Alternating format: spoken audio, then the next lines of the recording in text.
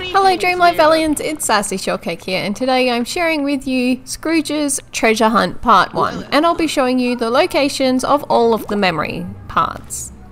So let's take this gold coin and let's get out of here. We don't want Ursula listening in on this.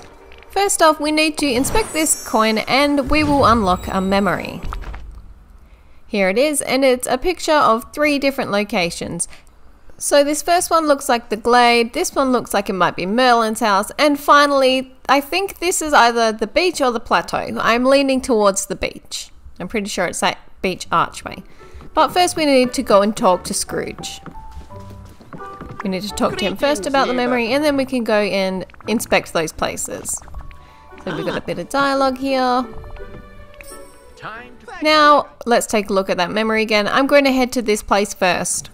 The beach area. I believe this archway over here is what we were looking at. Yeah, that looks the same, so we should look around for, here it is, a glowing dig spot. I'm thinking this is what we're looking for. Now we're going to move on to the next place. This, for me, will be the glade. I'm looking for this kind of fountain area, which we know is at the very back of the glade here somewhere, but we also need to find that dig spot. So if you think of the photo's perspective, I'm not sure if it's from the left hand side or the right hand side. Let's stand here and take a look. I don't think that looks quite right. I think maybe the perspective might be taken from over this side.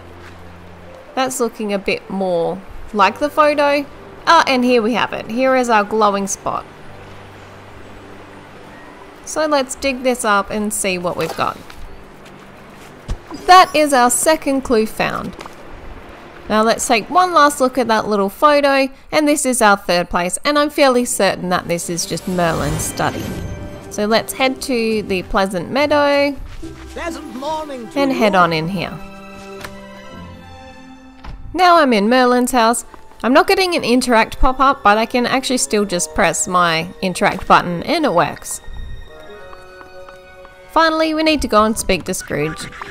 This is part 1 of the treasure hunt complete. Thanks so much for watching. Please like and subscribe to Boss Who Plays, and I'll be completing part 2 very soon. Thanks for watching and goodbye!